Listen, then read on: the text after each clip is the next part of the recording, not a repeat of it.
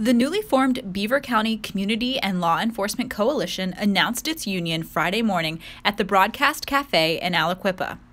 The group of police officers and community members was created to repair a rift between the two groups. The members of this coalition, both law enforcement leaders and community leaders, came together with a common goal of healing that rift.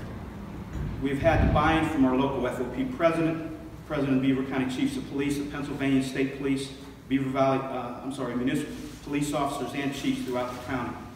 We've also had numerous community leaders, as you can see behind me, take part in our coalition, representing our churches, schools, businesses, civic organizations, other governmental entities, and many others.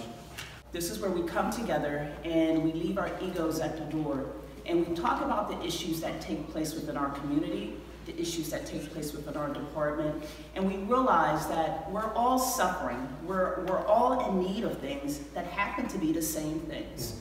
We just want a safe, peaceful place to live. And we want to make sure that we're feeling comfortable about doing our job, and we want the public to know what we're doing, why we're doing it, and understand we do have a job that we have to do.